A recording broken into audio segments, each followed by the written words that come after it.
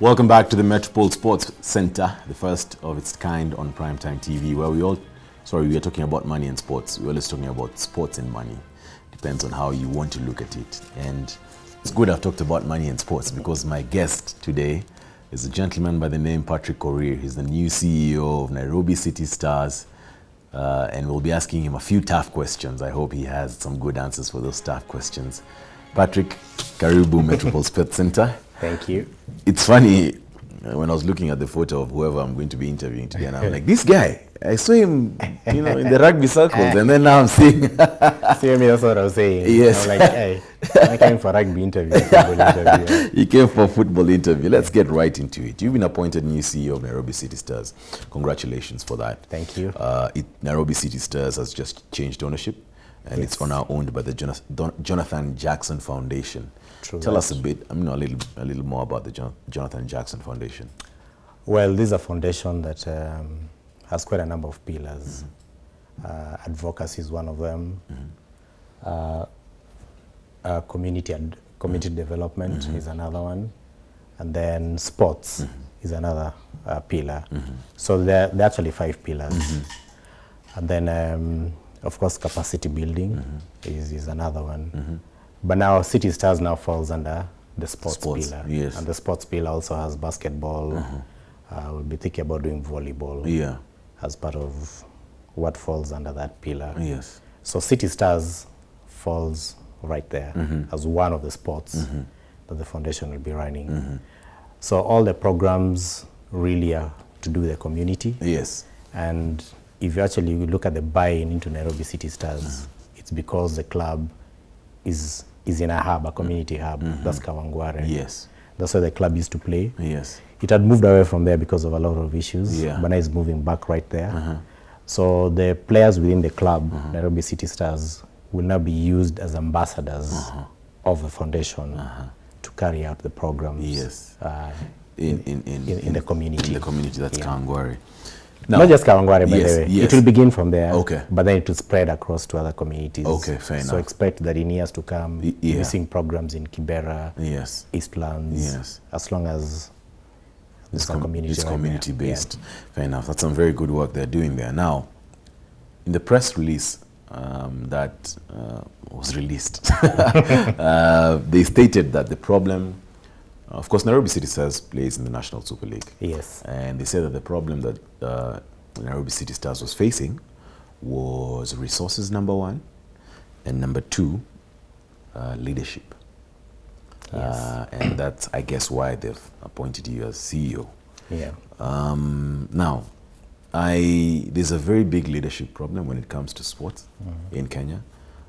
We were just having a discussion off-air about other entities, but there's a very big leadership problem when it comes to sports. Yeah. I remember attending a sports law conference about 2 months ago, and one of the people there who was actually there, he's a lawyer dealing with FKF, was saying that the problem with the leadership in sports in Kenya is because you have people there who are very self-centered. They're there not thinking about the sport. They're just looking for an avenue to make money. Now, they've said, or the Jonathan Jackson Foundation have said that leadership was a problem, and because of that, they've appointed you as the CEO of Nairobi City Stars. What do you think entails the leadership when it comes to the running of a sports organization? Because we see it happening very well in the Western countries. What do you think is required when it comes to Kenya? In a nutshell, professionalism. Thank you. That's where it has to begin. Now, talking about leadership and clubs and sports in Kenya, is that what happens, if you look at sports, is that you find that a lot of people who are running clubs, be it rugby, be it football, be it whatever other entity, is that there's nothing else that they do. Yes. That is all that they do. Now you find that those sports don't even pay them. So what do? The little that comes for the club, they need to survive. Yeah. I mean, you've left a wife and kids at home. Yes. They expect you to go back home with bread and milk. What do you do? So the little that comes into the sport, you have to scoop it and, because you have to survive. That's what happens. So I'm not saying that the people who should be in the sports must be working elsewhere. No, I'm not saying that. If it were professional enough, then it means that sport should be able to attract money in terms of sponsorship or any other means. to be able to pay the people who run it so that they can run it professionally. Yeah. Unfortunately, that didn't happen. Yeah. If you look at our sports as a whole, is that you find that a lot of corporates shun away from the sport. Football, for example. For years, there's been a lot of wrangles. A lot. 2015, for example, there was a fight which league was the Premier League. So the people who were in office then went and formed another fake Premier League. Yes. So that they could get sponsors to it. Yes. Trying to pull Super Sport from the Kenyan Premier League yes. into another fake Premier League that they decided to call the FKF Premier League. Yes. When such things happen, Yeah. if I'm a corporate and I have money, I'm never going to put money in that game because there's too much wrangling. And it's all because of money. So they shun away. They don't see value in it. Yeah. So sports gets run in a very kienyeji way, so to speak. Yes. And that's what happens. Yes. So coming to City Stars is that other than the community outlook and outreach, is that leadership, the club was being owned by an individual. And there's so much that this guy could do. Yes. Peter Jabuya. Yes. And I think I have to take this opportunity to say he did an excellent job Yes. in keeping that club afloat. I think from 2011, City Stars has always been fighting relegation. Yes. They got relegated in 2014, but because of those wrangles that I just talked about in 2015, they got reinstated Yes. in the main league because the teams that should have been promoted from the fake league went to the other league. So they remained, survived in 2015, but eventually got relegated in 2016. It is expensive running a club. Yes, it is. You've got about 30 players, just assuming you're paying each of them 20,000. Yeah. That's already That's already 600,000. 600K, You've got coaches. Yes. You'll have about probably 4 or 5, assuming you pay them 30,000. Wow, that's now 150. Now you've got home games. Yes. For every home game you have is about 40,000. Yes. Players need to travel there. You need to pay for their transport. They need to eat lunch. Yes. You need to pay for the match venue if it's a home game. That's just about 10,000. Here in the Premier League, it's 20,000. Yeah. You need to buy water. You need to buy energizers, Yes. rehydrators. Yes. If you're going for an away game, we're talking about 200K. Yeah.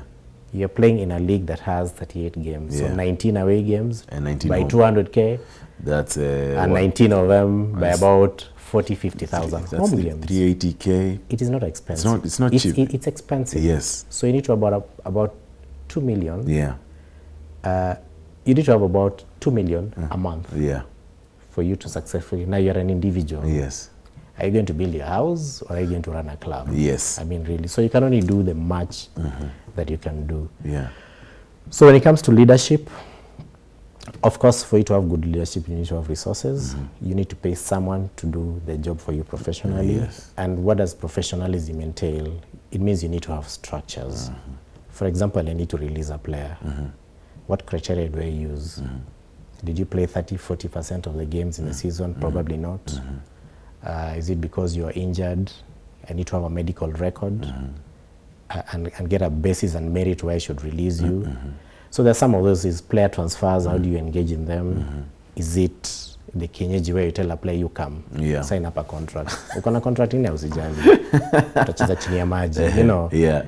So above board, FIFA has rules that you need to observe. Yeah. Contracts need, the wordings need to be very careful.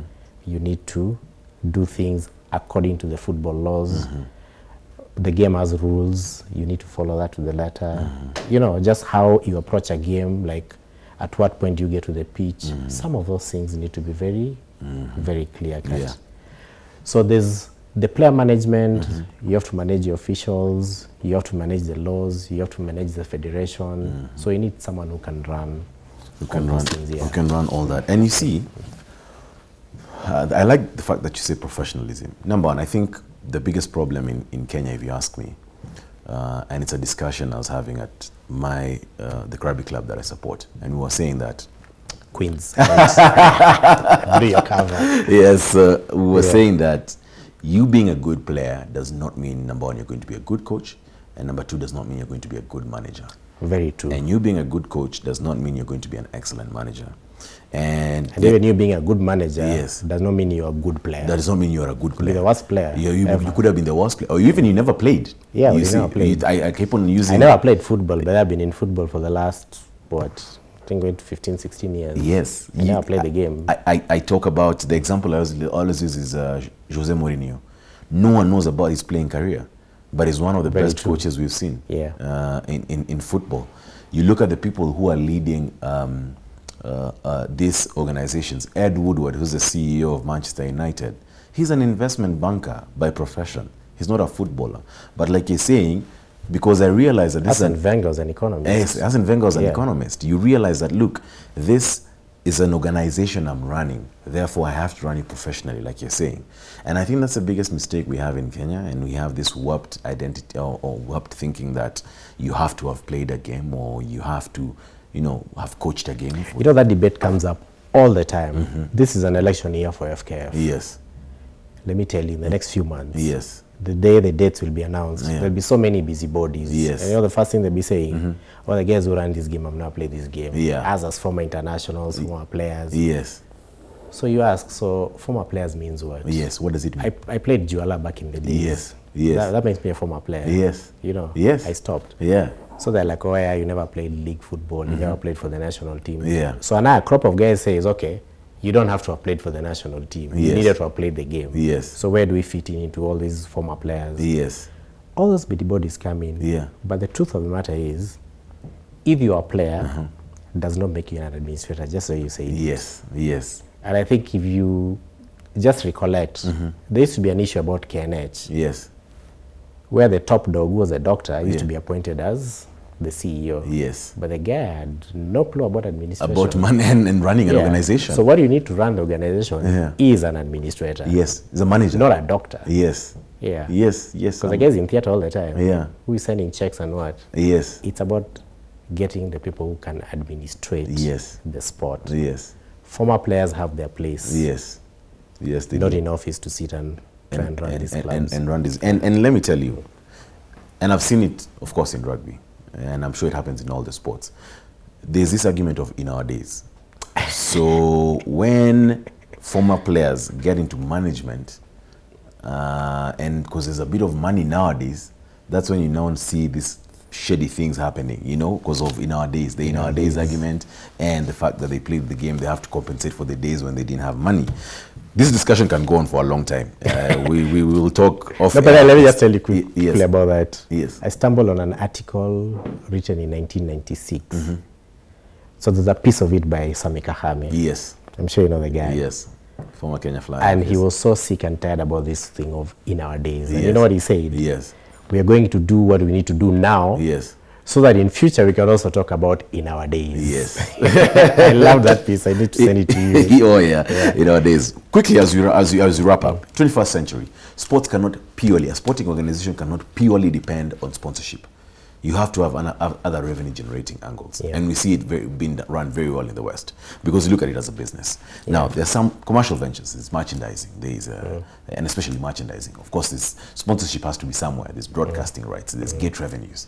You have to make all these angles to make money. Is that in your plan, and how do you plan to That is in the plan. Yes. Let me tell you something. Merchandising in Kenya. Yes. Please, just forget about it. Yes. We are so EPL-minded. Yes. Those things don't work here. Yes. That you're selling here scarves. Yeah. Or the T-shirts for the club. Yeah, or mugs. Guys want those things for free. Yes. I mean, if you come to Hope Center and watch a game, you should see the caliber of guys who come there. Yeah. You know, guys just asking you, but I see you, so kakamba to Yes. 50 bob. You expect that guy to buy a scarf for a G5. Yeah. It's not going to happen. It's not gonna, yeah. Or a replica CG for 3,000, like these Harambee ones for 3,500. Yeah. It's not going to happen. Yeah. So sports, how does it support itself? Sponsorship, people do not see the value. Corporates. Yes. Now, what you need to sell to them for them to be able to come to the sport is a advertising value equivalent. Yes. Yes. You see, so if I'm selling sufurias and I ask you to come and brand my T-shirts, I don't expect that guy to sell sufurias to make 20 million to get back their money. It can't happen. Yes. I mean, how many sufurias can guys in Kawangware buy? Yes. It will never reach 20 million. It can't reach a million. I mean, they already have sufurias anyway. Yes. So the thing to do is to work with the media, whereby if you put in sponsorship, Yes. then you work with the media so that they portray your brand. Yes. If it's a show like this, then there needs to be that association of Nairobi City Stars and this girl sells sufurias. Yes. So the space that is taken up in the media or the talks in the radio, in the print, you go now and use a rate card. And if you get a media monitoring firm, they will tell you, you put in 20 million, but the presence in radio, TV, print, digital, blogs, gave you a return of 100 million. Yes. Now that is how to sell to people to come and sponsor you. To sponsor, yes. Now in football, the other way now that you can only make money around here is that you start very low, get youth setups, get very good talented players from around, put them in a camp, get a professional coach, train them. Then you get associations with clubs from across the world. Start with your Eastern Europe, your smaller East European nations. Get an association with a club like maybe Austria. Place a guy in that club just when the guy is just about turn 18. Place him there, the guy stays there for a year, 2 years, and then they sell him on. I'll give you the story of Sadio Mane. Generation Foot is an academy in Senegal. What do these guys do? They send Sadio Mane to Metz, the reserve team. Yes, yeah. The guy stayed there for 6 months. He moved on to Metz, the main team. This is in France. Yes, France, yes. When he moved, the guy was sold to Salzburg for 4 million euros. Yeah. And he moved from that club after 2 years to Southampton. Yes. For guess how much? 23.5 million. Yes. And from there he moved to Liverpool for 60 million. Yeah. Now Generation Foot, how does it make money? They still make money. Solidarity fee, Yes. 5%. Yeah. That anytime the a guy player moves, is sold, yes. they make 5%. Yes. Now just calculate 5% of Of 4 million, 4 million euros, then of 23.5, then of 60 million euros. Yeah. Right now, the guy is rated at 120 million euros. Yes. So if he moves, Generation Foot only just need to produce one guy in like 15 years. Yeah. And they get all the money in the world. Yes. If they just get a money, Yes. that is a concept we need to adapt. Yes. We don't need to compete with the big And that guys, like you're is saying. our long-term plan. That's a long-term that plan. we have, yeah. Okay. Patrick Korir, thank you very much for gracing at the Sports Center. It's good to see progressive people now leading sporting organizations. Thank you. And I wish you all the best. And best be sure. Thanks for the debut. And best be sure that I'll be coming to Hope Center to watch one of your games. Please do. We need fans. Very soon, don't worry. And don't ask me from Bao. You've had it from Mr. Patrick Korir, the new Chief Executive Officer of Nairobi City Stars. He's doing some good stuff there. So if you guys have time and when they're playing their home games, make sure you make your way to the Hope Center, in Kangware, to see exactly what's happening with the Nairobi City Stars. We take a short break, but when we get back, National 1 will be here with Money Ref.